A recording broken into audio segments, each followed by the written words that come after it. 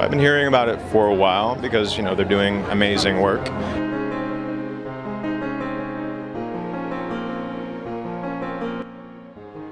Miliyoni nyinshi z'abantu b'igitsina gore bo ku migabane itandukanye yo kwisi, benshi muri aba baramukunze, bamukunda urukundo rukomeye, rumwe rugeze abafana kukumva yuko bafana ari nawe wababera umukunzi. Nayo ku giti cye ubwamare bwe bwaramurenze agira igikundiro, maze benshi bagahuza impano ye n'uburyo kenshi yakunze kugarukwaho yuko ari umwe mu b'igitsina gabo bazwi bakurura abagore kwisi. Icyatangaje benshi nyamara nuko no mugabo nta marangamutima cyangwa se urukundo rwihariye uyu nguyu yagirira abagore, ahubwo uyu amarangamutima ajyanye n'urukundo ayagirira abagabo bagenzi be. Ari muri cya cyiciro cy'abagabo bakunda ndetse bakanashakana n'abagabo bagenzi babo. Iyi ni inkuru yaje ikangiza benshi mu bamukundaga, abandi bakagaragara berekana yuko batari kubyumva. Wentworth Miller wabaye ikirangirire kubera filime yitwa Prison Break, ino yakinnye maze igakora benshi ku mitima. Twari twabijeje yuko hari ikiganiro turimo kumuteguraho kijyanye n'ubuzima bwamuranze nyuma yo kuba ikirangirire muri no filime yamugize icyamamare mu buryo bukomeye.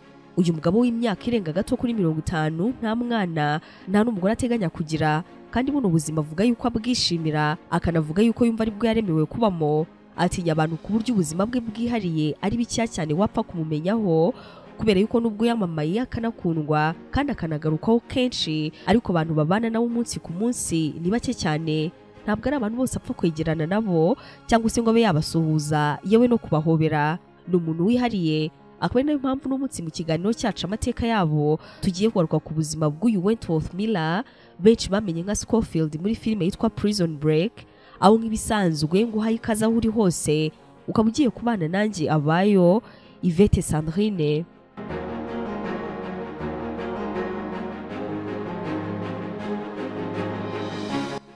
Kubera kwamamara cyane binyuze muri filime ya Prison Break byatumye benshi bakomeza kumwita Scofield, nyamara mu buzima bwe busanzwe amazina yiswe n'ababyeyi ni Wentworth Miller. Scofield ni naryo zina turi buze kuza gukoresha cyane muri no nkuru kuko nyine ari ryo benshi babashije kumumenyaho. Uyu yavutse ku itariki 2 z'ukwezi kwa munani mu mwaka w'1972. Yavukiye mu Bwongereza ku babyeyi b'Abanyamerika, ari nabyo byatumye kugeza ubu afite ubwenegihugu bubiri, ni Umwongereza ndetse akaba n'Umunyamerika. Nyina witwa Roxanne yabaye umwarimu igihe kinini, ndetse yakunze kuvuga yuko kimwe mu bintu yakunze guha abana ubwo bari bakiri bato ari uburezi ndetse no kubaha. Ni mu gihe se umubyara Wentworth Miller II ari umunyamategeko, akanaba umwarimu wigaga muri kaminuza ya Oxford igihe Miller yavukaga. Mu mwaka wa 2003 Miller yatangaje yuko se ari umwirabura maze nyina akaba umuzungukazi. Avuga yuko atekereza yuko uruhande runini yaruvanye kuri nyina kuko ari gakeya cyane benshi bakunze kumenya yuko anafite ibisekuru mu birabura. Ibyo ngibyo bikaba byaratumye Scofield mu gukura yirinda cyane ibintu byose bijyanye n'ivangura ruhu, dore ko nubwo benshi babaga bazi yuko ari umuzungu byuzuye, nyamara we yanze kubigenderaho ngo maze yishore mu dutsiko tw'abantu bangaga birabura. Wentworth Miller afite abavandimwe babiri b'abakobwa, umwe yitwa Leigh undi yitwa Gillian. Yize mu ishuri ryisumbuye rya Midwood Brooklyn, avuye yerekeza muri kaminuza ya PRiSON, aho ngaho byari mu mwaka w'1995. Yakuye impamyabumenyi yo mu cyiciro cya mbere cya kaminuza, aho yize ubuvanganzo bw'icyongereza. Mbere y'uko Miller akina Prison Break maze ikamumenyekanisha cyane hirya no hino ku isi, uno mugabo hari izindi filime zitandukanye yabanje gukina. Mu mwaka w'1995 kino gihe nibwo yatangiye umwuga wo gukina filime, arimo kubigerageza kugira ngo arebe ko yazakabya inzozi nkuko nyine yabyifuzaga. Yaje gutangaza yuko urugendo rwe rwamwerekezaga ku bwamamare rutigeze rumworohera na gato, kuko rwagiye rurangwa n'ibigeragezo byinshi, ariko n'ibisubizo nabyo bikaba byari biri hafi aho. Icyo yari afite nk'icyemezo nuko atagombaga gucikiriza urugendo yatangiye. Mu byo yagombaga gukora byose, kureka gukina filime ntabwo byari birimo.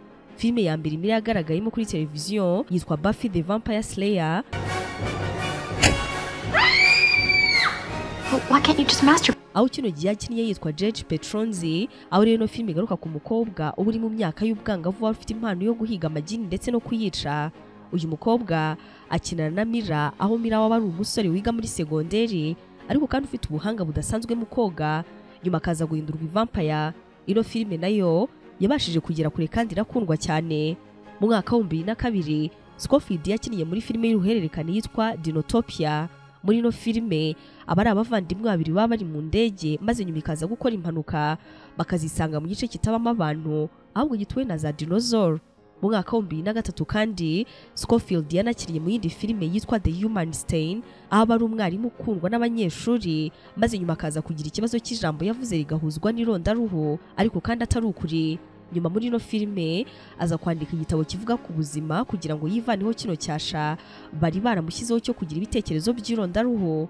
Muri uyu mwaka nibwo avuga yuko abantu benshi batangiye kumumenya ndetse no kumwitaho cyane mu buryo bwihariye. Mog, how soon can we leave? Keep your eyes peeled. Mu mwaka wa 2005 icyo gihe yaramaze kwigarurira benshi mu bitekerezo bijyanye n'uburyo yakinaga ndetse benshi baratangiye kuvuga yuko impano ye yihariye ko byanze bikunze azagaragara no mu zindi filime zikomeye kandi zizagenda zikundwa. Ibyo koko ni nako byaje kugenda kuko Wentworth Miller mu mwaka wa 2005 yatoranyijwe nk'umukinnyi mukuru cyangwa se main actor muri filime yamugize icyamare ku isi yose, filime ya Prison Break ari nayo irimo gutuma natwe tumugarukaho kuri uyu mwanya. Ino filime kugira ngo abashe kuyikinamo byamushobokeye ku munota wa nyuma kuko ntabwo yari ari muri gahunda y'abagombaga kuyikina. Ibyo ngibyo twabibonye mu kiganiro cyabanje kugira ngo ahubwo abashe kuyikina. Ibyo byatewe nuko babonye yuko ari usa nk'umusore bifuzaga yuko yakina inorore kandi akabikora mu buhanga bungana gutya. Nyuma ya Prison Break ino yaje gukundwa cyane maze Wentworth Miller yandika amateka akomeye anayoboka izindi filime nyinshi kandi zagiye zikundwa. Uretse kuzigaragaramo nk'umukinnyi w'imena nawe yagiye yandika ndetse anayobora filime zitandukanye. Muri zino filime twakubwira nk'iyitwa Stalker, iyi ngiyi niwe wayanditse aho inari filime yubakiye ku gitekerezo cy'umwana w'umukobwa asakora impanuka maze akitaba Imana. Nyuma n'umwana akagira ihungabana rikomeye ryo kubura umubyeyi, nyuma akazahura na nyirarume atarazi yuko abaho maze ibyo bikaza kurangira uno mwana yatangiye gukundana na nyirarume kuko nyina atamwitagaho mu buryo bwuzuye. Ino filime yarakunzwe cyane maze iza kujya hanze mu mwaka wa 2013. Wentworth Miller niwe yanditse ndetse anayibera umuyobozi. Mu mwaka wa 2014 Scofield yongeye kugaragara muri filime yitwa The Flash aho inari filime yahuriyemo na Dominic n'ubundi bakinanye muri Prison Break bavukana. One reason I don't kill you right now. It's going to be hard to find someone else to listen to your winning speeches. Muri no filime yubakiye ku nkuru y'abantu babiri baba bafite imbaraga zidasanzwe bamwe bita aba superheroes. Umwe muri aba bavandimwe afite imbaraga zo gusubiza inyuma ibihe maze akaba yagira ibyo ahindura mu hahise. Kimwe mu byo yagombaga gukoresha buno bubasha bwe rero harimo no gusubiza mu hahise inyuma maze akagira ibyo ahindura ku hazaza h'umuryango we. Muri uru rugamba rero ahura n'ikibazo cy'uko mu guhindura bimwe mu byahahise hari ibindi byo mu hazaza ndetse n'ibiro byarushijeho kuba bibi cyane bimubana ikibazo gikomeye. Ino nayo ni filime nziza cyane nayo ushobora kuzareba niba ukunda filime zo muri ubu bwoko. Scarlet Speedster. Any preference on how you'd like to die? Mu mwaka wa 2016 Scofield yanditse indi filime yitwa The Disappointment Room aho inari filime igaruka ku muryango wimukira mu nzu yo mu giturage ariko kandi ibamo amashitani. Ino filime ikaba inubakiye ku nkuru mpamo y'umuryango wagiye kuba mu giturage maze bakajya mu nzu yabagamo imyuka mibi. Aba bahoraga bumva amajwi adasanzwe bakanabona n'ibintu bidasanzwe muri ino nzu.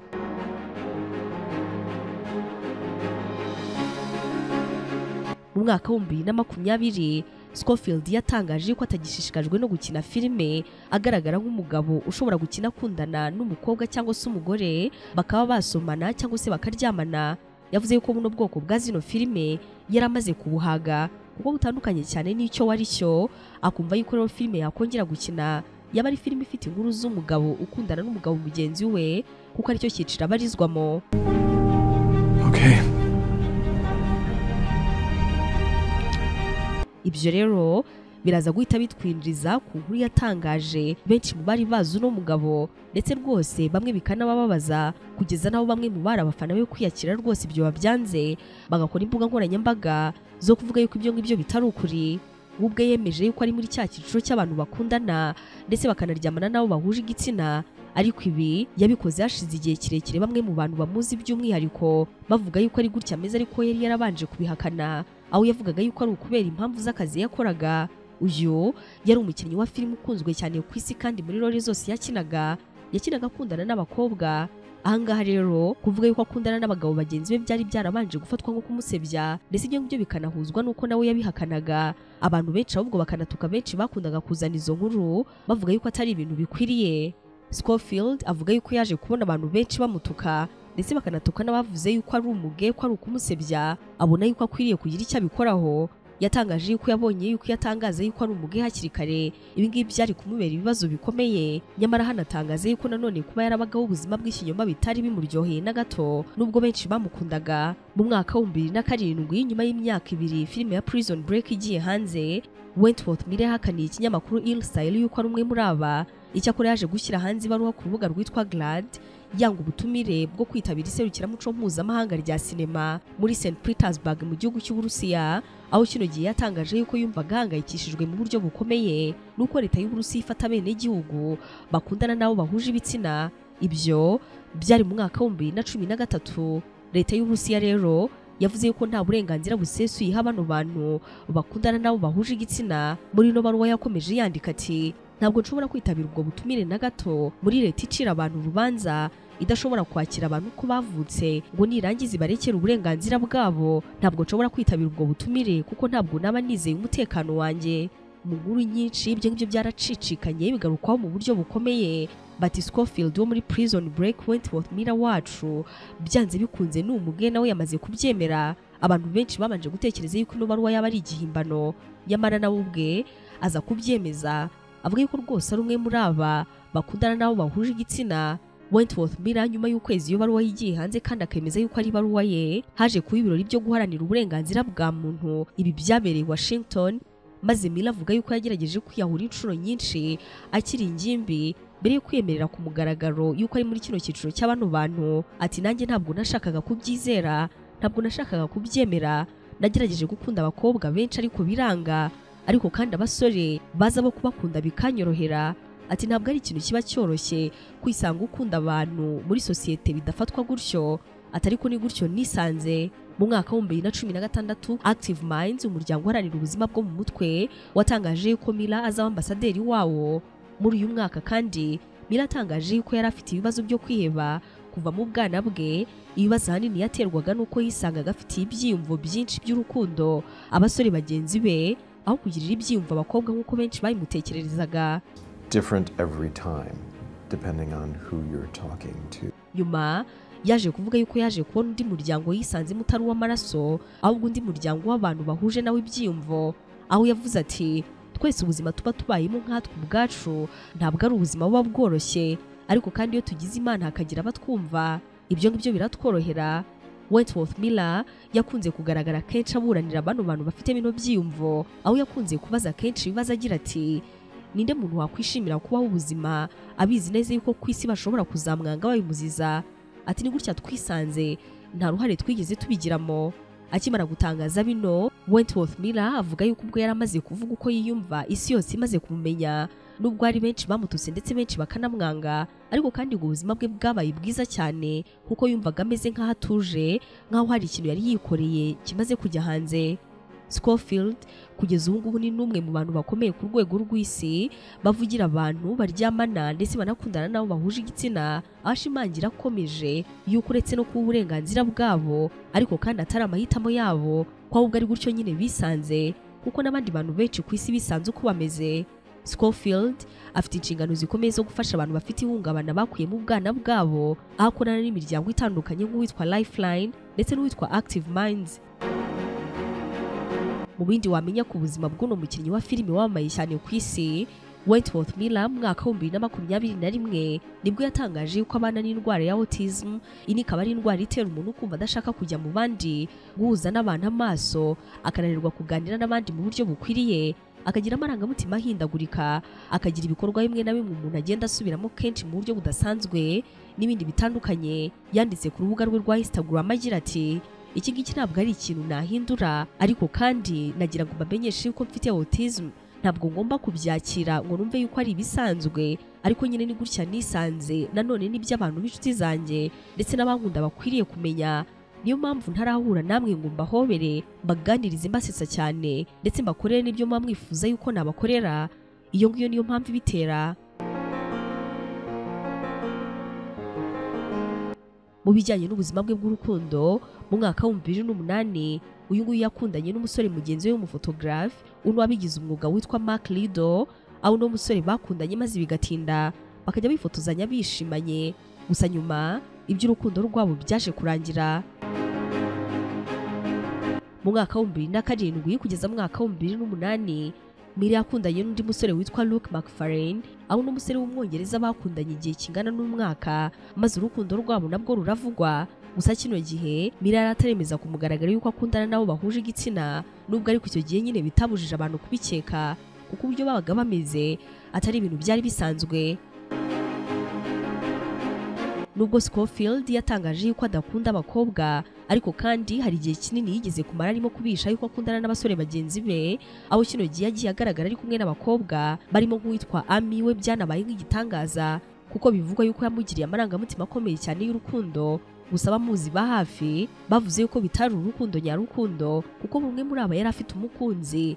Uyu mukobwa ngo yari afite umukunzi w'umusore, Wentworth Miller nawe afite umukunzi w'umusore, gusa kuko bagombaga guhisha ibijyanye n'ubuzima bw'urukundo bw'uno mugabo, icyo gihe biyerekanaga nk'aho bakundana. Undi mukobwa witwa Mariana Creveno nawe yavuzweho urukundo na Scofield, ariko kandi nta gihamya cy'ibyari bihari kuko bose bavuze yuko byari ubucuti busanzwe. Uyu musore wundi witwa Christopher nawe n'umwe mu basore byavuzwe yuko bakundanye na Scofield, aho nari umukinnyi wa za filime, abariko nawe nyuma baje gutandukana. Kugeza ubu Scofield avuga yuko niyagiye mu rukundo kimwe mu bintu akora cyane ari ukubihisha kuko batifuza yuko abo bakundana cyangwa se baba yakunze ngo iby'urukundo rwabo byajya hagaragara, ngo ntabwo ari ibintu bimuha umutekano cyangwa se umutuzo. Nyamara avuga yuko mu buzima bwe rwose kimwe mu bintu akora ari ugukundana. Avuga yuko kugeza ubu ataratekereza ku bijyanye no kubyara cyangwa se no kuba yashakana n'umuntu maze bagakora ubukwe bakabana. Abavuga yuko ari ibintu abona bikiri mu mishinga y'igihe kiri imbere. Mu bindi wamenya ko uno mugabo wambaye cyane muri sinema, Scofield mbere yuko atangira gukina filime yakoraga akazi gasanzwe cyane. Kwamamara kwe ntabwo ari ibintu byamworoheye, yabanje gukora mu isomero ry'ibitabo, bimaze no gukora mu kigo gitunganya filime, aba umukozi usanzwe atari n'umukinnyi wa filime. Uko iminsi yagendaga ishira nibwo iby'impano ye byagiye bigaragara, maze benshi batangira kugenda babiha agaciro. Scofield ntabwo yakiniye filime gusa, ahubwo yanagaragaye mu ndirimbo, harimo nk'indirimbo ya Mariah Carey yitwa We Belong Together, aho aba ari nk'umukunzi we muri ino ndirimbo. Uyu kandi avuga yuko adakunda inyamaswa, ngo kandi kutazikunda kwe nta rundi rwango, ngo ahubwo nuko iyo yegeranye n'inyamaswa zitandukanye zirimo nk'injangwe cyangwa se imbwa ahita agira uburwayi.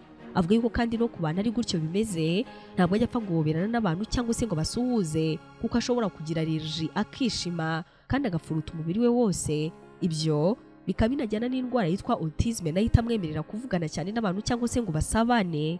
Ibyo rero yakunze kuvuga yuko kenshi byagiye bituma benshi bakeka yuko yiyemera cyangwa se yirata, ariko nyamara ngo ntabwo ari gutya ameze n'uburwayi. Abamuzi bavuga yuko ari nayo umuntu mwiza cyane mushobora kuba mwahuza, ngo gusa ibijyanye n'ubwo burwayi bwe bikaba bikunze kumwitambika ndetse bikanitambika ibijyanye n'imibanire ye n'abandi, cyane cyane kuba atamuzi. Scofield afite ubwenegihugu bubiri, ubw'Ubwongereza ndetse n'ubw'Amerika, bitewe n'uko yavukiye mu Bwongereza ariko kandi kuba ababyeyi b'Abanyamerika. Muri Prison Break yatangaje ko season akunda cyane ari iya 4. Mu buzima busanzwe uyu nguyu ni umuntu uvugisha ukuri cyane, ibintu binakunze kugarukaho cyane n'abantu bamuzi mu buryo bwihariye. Scofield yagiye ahabwa ibihembo byinshi bitandukanye bitewe na filime yagiye akora. Uyu nguyu kandi yanakunze kugaragara mu bikorwa by'ubugiraneza ndetse no gufasha, aho kugeza uyu munsi avuga yuko yafashije abantu ndetse agatanga ubufasha bw'ibanze, aba yumva aricyo kintu gihaye umutuzo umutima we, ku buryo ngo aricyo gihe aryama neza agasinzira, kurenza kuba yakorera amafaranga menshi akayabika kuri konte cyangwa se akayaguramo ibyo agomba kuyaguramo byose, nyamara nta muntu yigeze yafashisha. Ngibyo rero iby'ingenzi wamenya mu kiganiro amateka yabo cya none. Ikiganiro cyagarukaga kuri Wentworth Miller, umugabo wamamariye cyane muri filime ya Prison Break, imwe muri series zakunzwe kandi zagarutsweho cyane kubw'inkuru yayo. Twakoze ikiganiro cyagarutse kuri no filime, niba utarakirebye uri buze kuza kugisanga muri comments maze ubashe kumva iby'ibanze wamenya kuri no filime, imwe mu zakunzwe cyane ku isi. wakoze cyane turacyari kumwe no mu bindi biganiro amateka yabo bizakomeza kugenda bigaruka kuri byinshi bitandukanye ku buzima bw'ibyamamare nk'ibisanzwe ukaba wari kumwe nanjye abayo Yvette Sandrine.